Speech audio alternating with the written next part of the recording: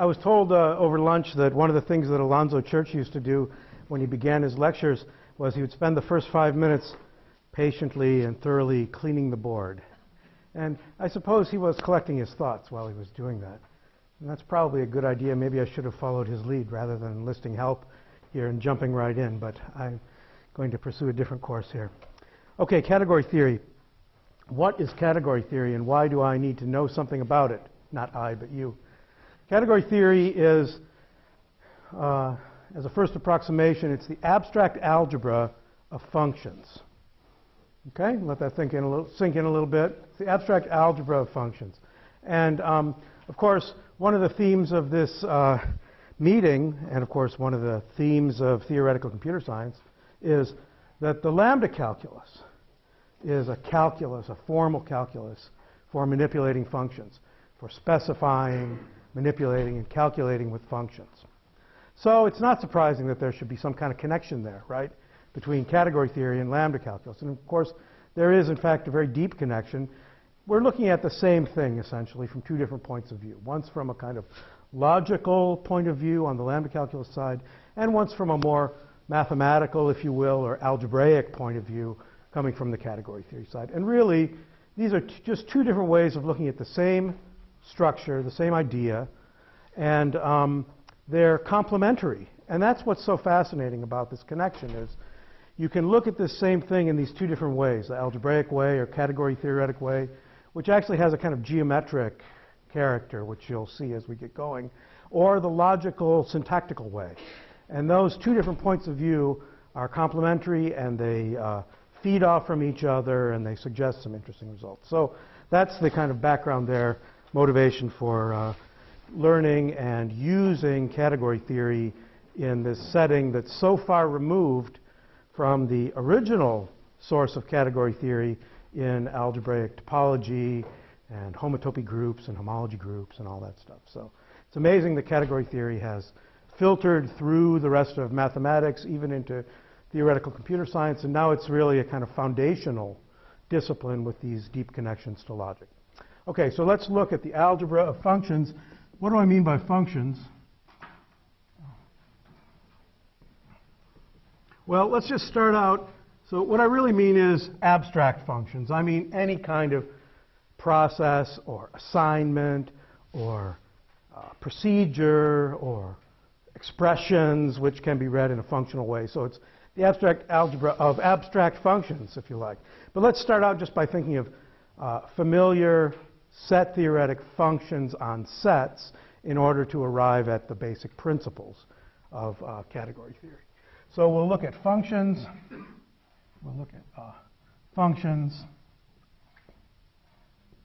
on sets.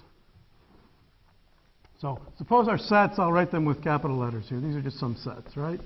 And then a function, f, I'll write like this, going from A to B.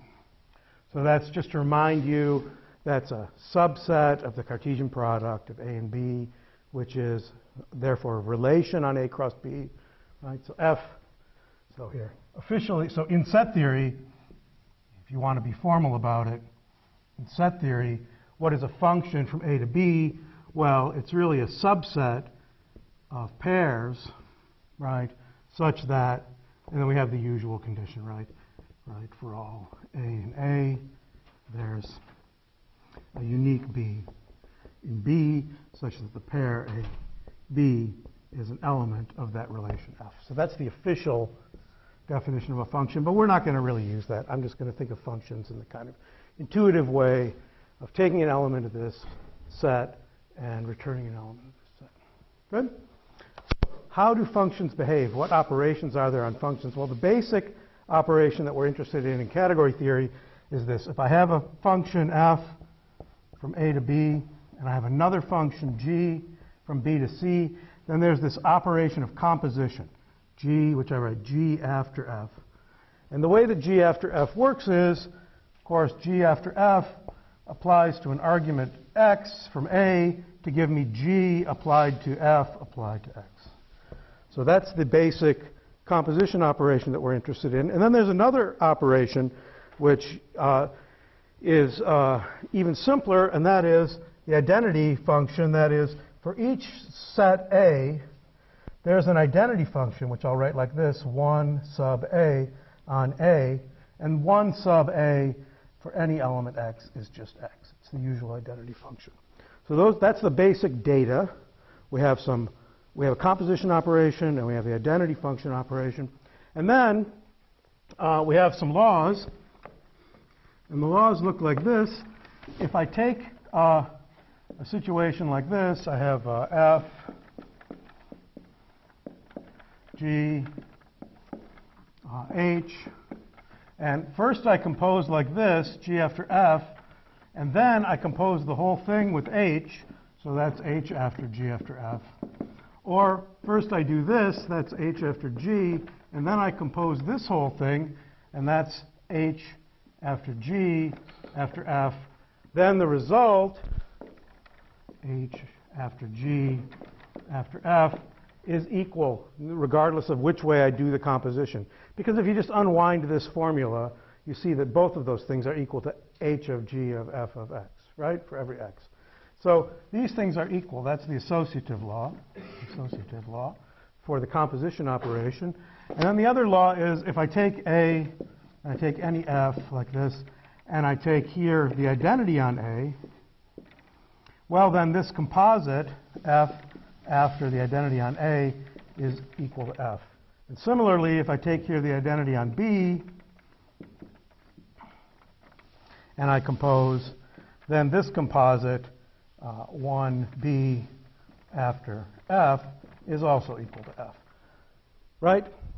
Because this function doesn't do anything. Right? So I take the x to x, and then I apply F. That's the same as just applying F. And similarly, this function doesn't do anything. So those are the basic laws, and that's really all the structure of sets that we want to use or make use of in our definition of a category. The idea is now we abstract away from all the rest of the things that you know about sets, subsets and Cartesian products and elements of elements and power sets. We forget about all that junk, and we just look at these algebraic operations. So how do you go about abstracting away from a mathematical point of view? Well, you give an axiomatic description of the structure you're interested in, which captures this much of the situation, but then you look at anything that satisfies that axiomatic. And that's how you abstract away from the specifics of this particular example. So the general definition of a category is an abstraction from this example. The definition of a category is this.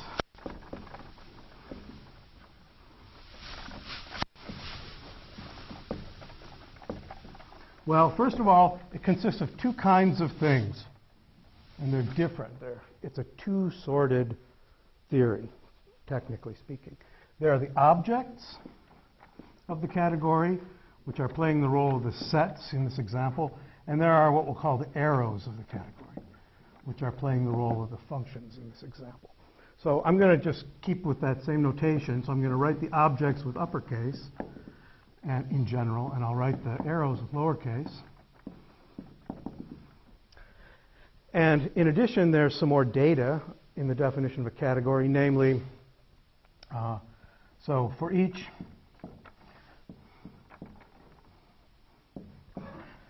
arrow F, there are given objects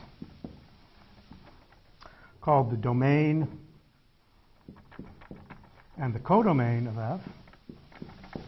So this was kind of implicit in this, but if I have a function, then it goes from some specified set to some other specified set. So we're going to put those in as explicit operations, and the notation will be this. So the domain of F is on the left of the arrow, the codomain is on the right. And we write F goes from the domain to the codomain. And then for each object, A, there's an assigned an arrow. So here's the identity arrow, 1 of A. And it, of course, goes from A to A. That's its domain, and that's its codomain. And then the axioms. So this is the data, and then we have the axioms, if you like, or the laws Well, those are just these laws that I just wrote down right here. Associativity and unit. Unit. So the axioms are just those two laws. It's H after G after F is H after G. After F, whenever those composites make sense. Composition is only defined when things line up, yeah? Oh, sorry, I forgot to put in the composition. Let me put that in. Oops. There's one more operation, composition. For each,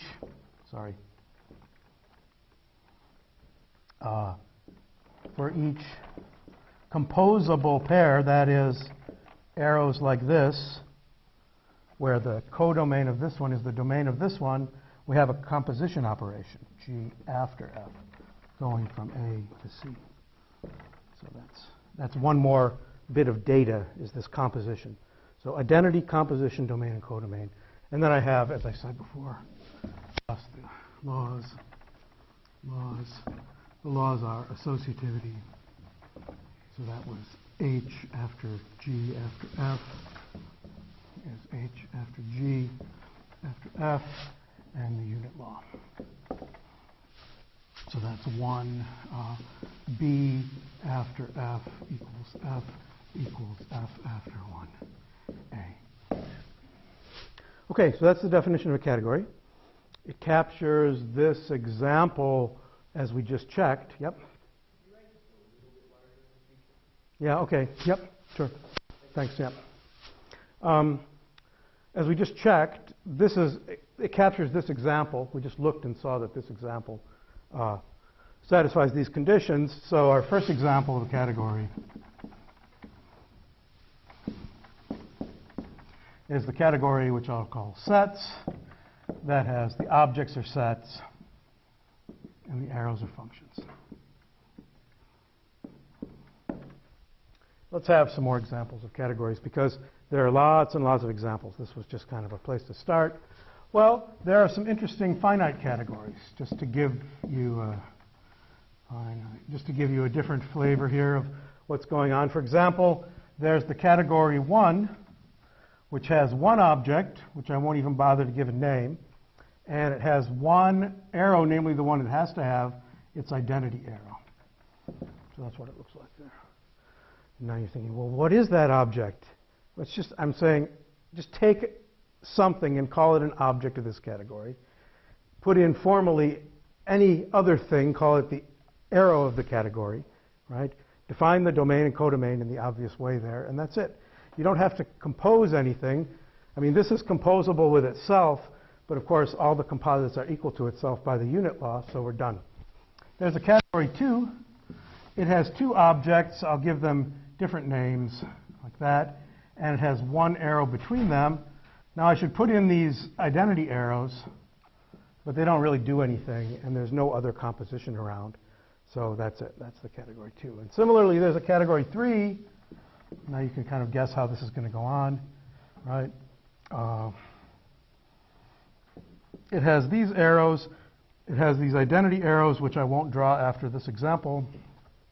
And then there is a composite that you can make. Let me put that in. And then nothing else. There are no more composites to be made, and we're done. So that's the category 3. That looks like a B, doesn't it? 3.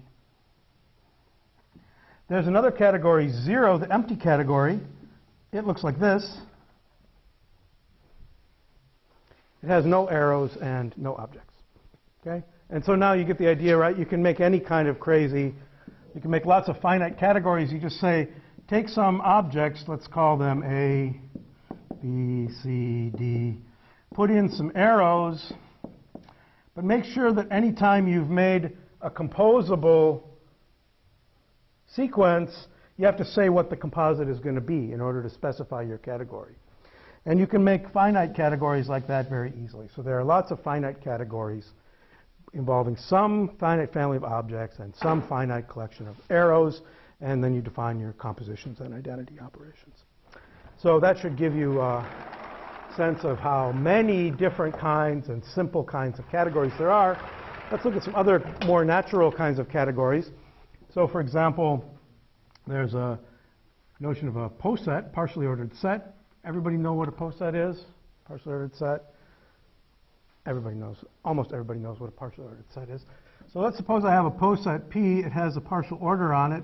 That's a reflexive, transitive, and antisymmetric relation on the set P. And I'm going to make it into a category, poset category, like this. I'll say, given some elements P and Q, I'll say there's an arrow from P to Q just in case P and Q stand in this relation, PQ. So because of the way I've defined this, there's at most one arrow between any two objects. So I put formally in an arrow just in case these things stand in that relation. Why is this a category? Well, the identity arrow is in there because of the reflexivity of the relation. The composition is in there because of transitivity of the relation. You don't have to wonder what is the composite. It's there because there is at most one arrow between any two things, and there is one by transitivity. Okay? And what about the laws? Here's a little check. What about the unit and associativity laws? How do I know that they hold?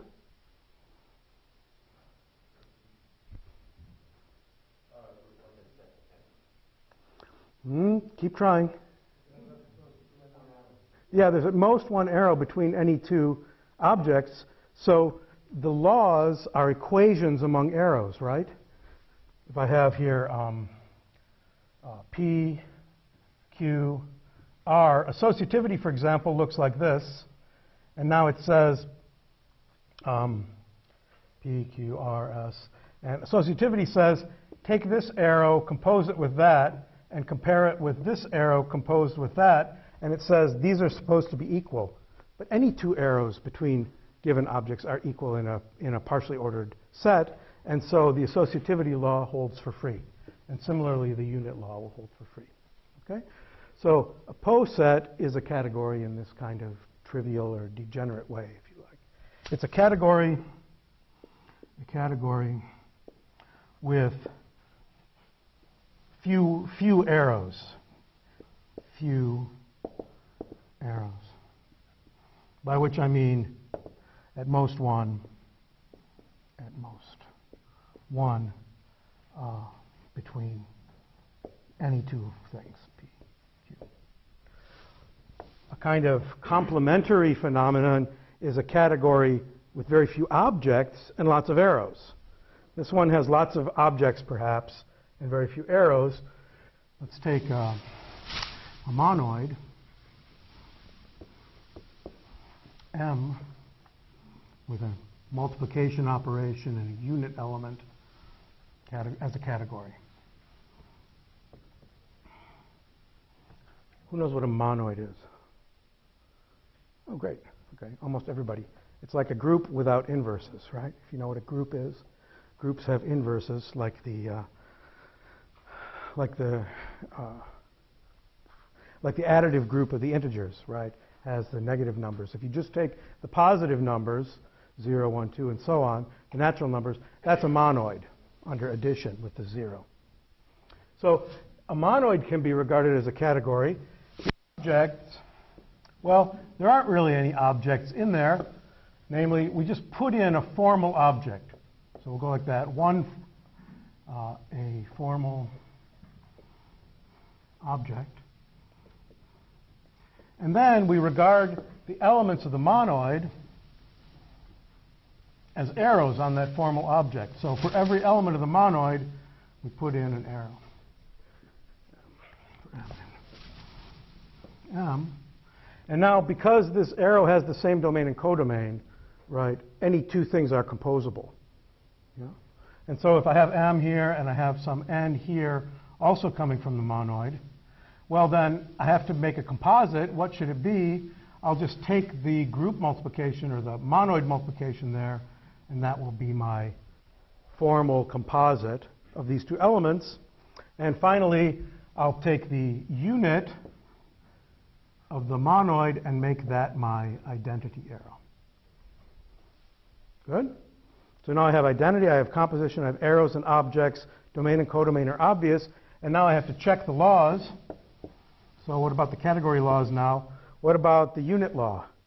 Well, that comes from the unit law of the monoid, right? The U acts as a unit for the product, but the product is composition.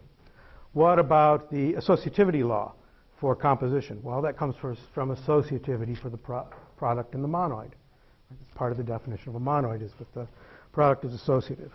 So I get those for free, basically, by the fact that I've assumed I've got a monoid. So a monoid is then a category, but it's a special one. It's a category with just one object. And in fact, it's exactly a category with just one object, right? You can interchange those two concepts. They're the same thing. A category with one object only is exactly the same thing as a monoid. Good?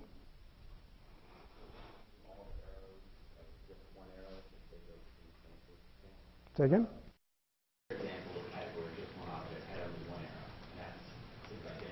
Right. So that's a trivial monoid. That's a trivial monoid that just has a unit element. It's the trivial monoid. It's the same category. Okay? Right. The notion of maybe the first structural notion in category theory, or notion that can be defined entirely in terms of the language of categories, but a very useful and important mathematical notion, is the concept of isomorphism, right? You've encountered isomorphism in lots of different ways. Sometimes people say things are isomorphic if they have all the same properties. It's not really right. I mean, it's true, but it's not the definition of isomorphism. The definition of isomorphism is a category theoretic one. So in any category,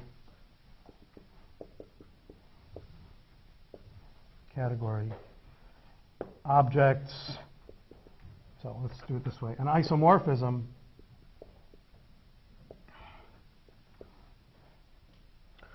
from A to B, let's say F here, is the following. It's a map A, it's a map F from A to B together with, or depending on how you want to do things, such that there exists a map G coming back such that G after F is the identity on A, right? That makes sense. G after F is the identity on A, and F after G is the identity on B. F is the identity on A. F after G is the identity on B. Look, it only uses the concepts of category theory, composition, identity.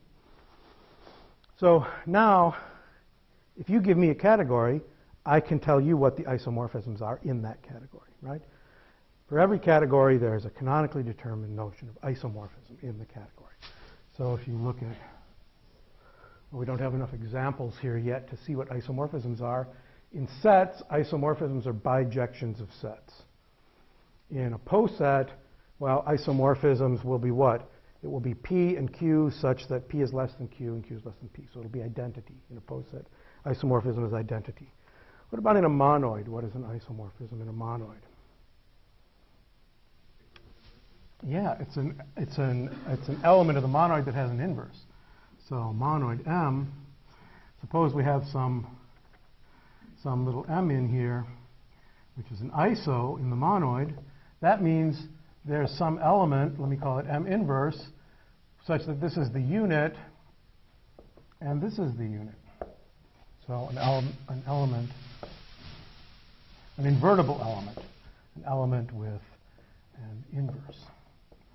And in fact, it's easy to show that inverses are always unique when they exist. So maybe you're familiar with the definition of a group. So a group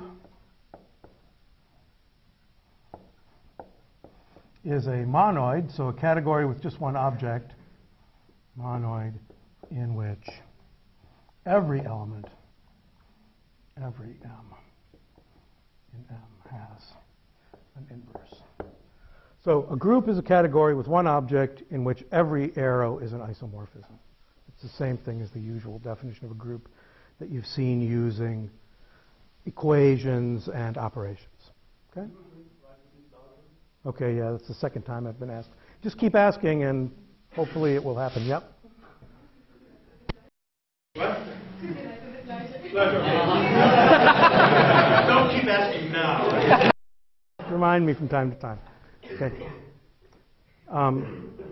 Okay. So those are some examples.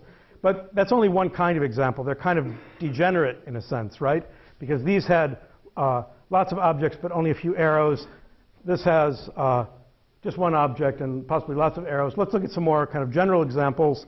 And now, in fact, we have the material to build some examples, even if you're not familiar with them. We can make the category of all posets. So what is an object is a poset. Objects are posets, partially ordered sets. Right. And the arrows, well, these will be functions that preserve the ordering, or take the ordering here to the ordering over here. So those are usually called monotone maps. Monotone maps. So that is, if P is less than or equal to P prime, then F of P over in Q is less than or equal to F of P prime, where this is the ordering on P and this is the ordering on Q. So that's the notion of a monotone map. And that makes a category because basically we're taking certain functions, right? And then we define the associativity, we define the composition to be composition of functions. We define the identity to be identity of functions. You have to check that the composition of monotone maps is again monotone and that the identity map is monotone. But once you do, you get the laws for free from the laws for sets. So that's an example there. What about the category of monoids? Yeah? A lot. Okay, good. Really? Okay, wow. Maybe I should write with 2 magic markers. It's blackboard bold. Yeah? Okay. Okay. So there's the category of monoids. So the objects, is that better? Objects are monoids, M, N, etc. And the arrows are homomorphisms of monoids. They look like this: F, M, arrow, N. They look like they're homomorphisms.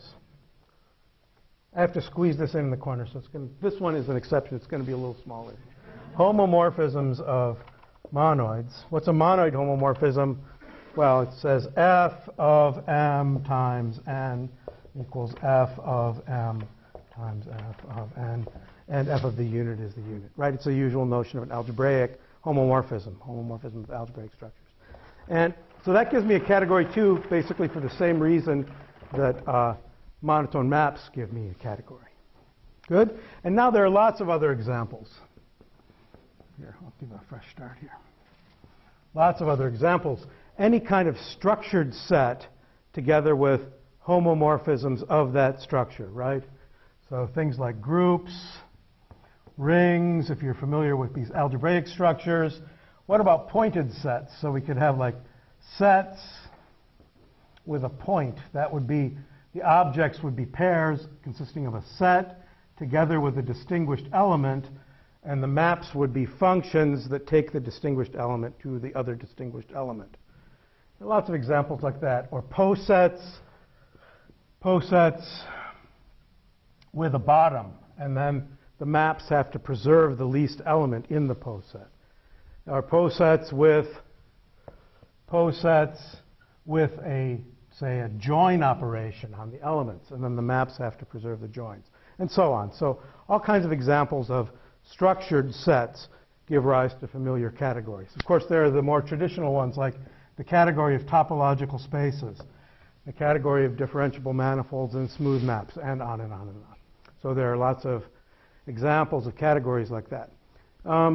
Not to give you the impression that the arrows in a category are always supposed to be functions. That's a popular misconception coming from these kinds of examples. You could have, for example, the category of relations where the objects are sets, but the arrows are relations. So an arrow R from A to B is a relation, arbitrary, not functional, on A cross B. And then you have to come up with a clever way of defining composition of relations. And so that's an example that you see sometimes. If you look in, oh, I forgot to say, there are lecture notes on the web. There's also a whole PDF of a whole book. My book is on the web for you to use. Please don't put it on Wikipedia, okay? Just use it for this class, but don't circulate it. I've had to take it off from Wikipedia several times. So, and you can see these kinds of examples worked out. So there are lots of examples of categories where the arrows are not functions. See if there's anything else I wanted to be sure to mention. Oh yeah, here's another kind of example. This one is going to be a homework exercise. It's an example of a very different kind. It's a category of proofs. Category of proofs.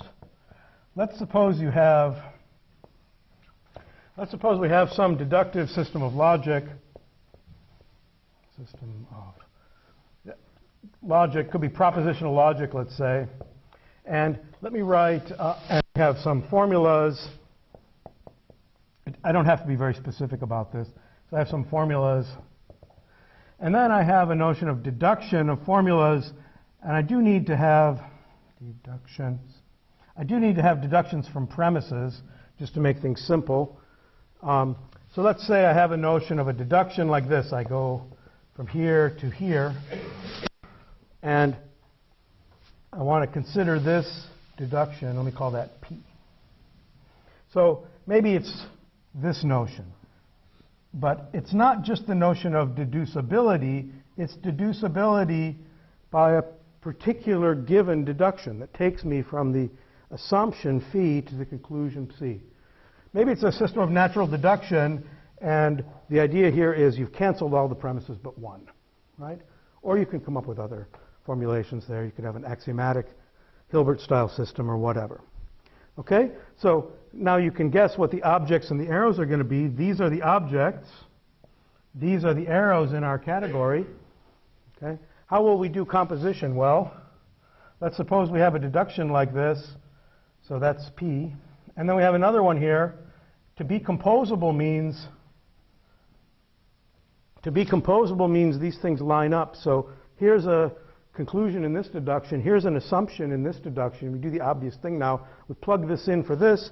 The composition of these two things is going to be the deduction that starts from phi, goes down to psi, and then keeps on going and ends in theta. So that's the composition. It's that obvious deduction. The unit deduction is the trivial proof there that assumes phi and concludes phi at the same time. That's the unit. That's one phi.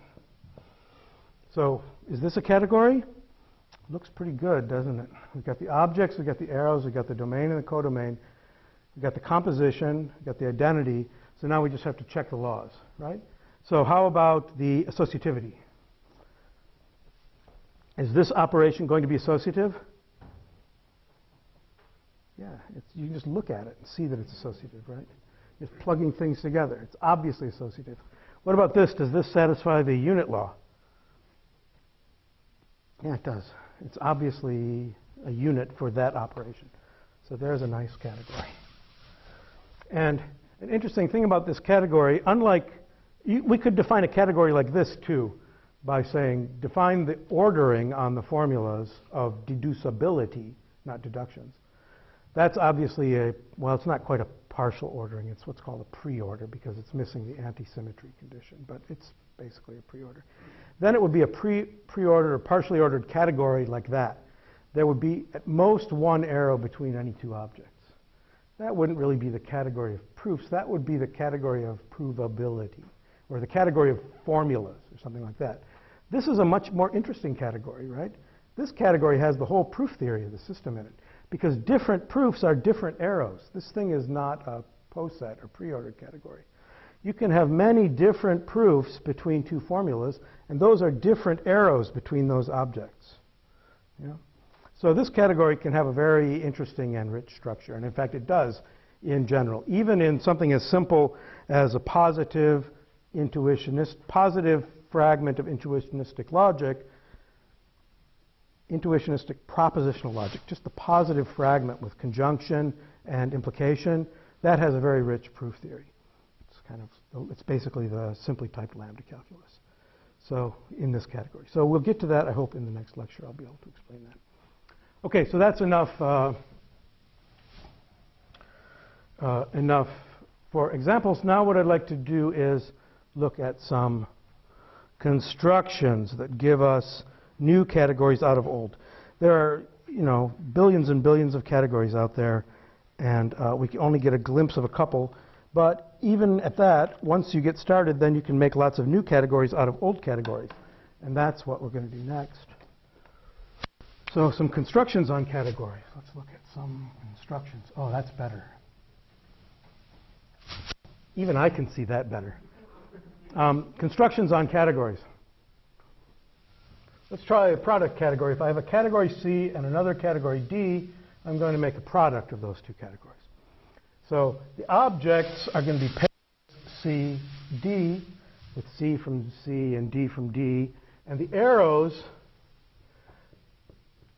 are going to be just pairs of arrows, let's say F, G, with F going from C to C prime and G going from D to D prime.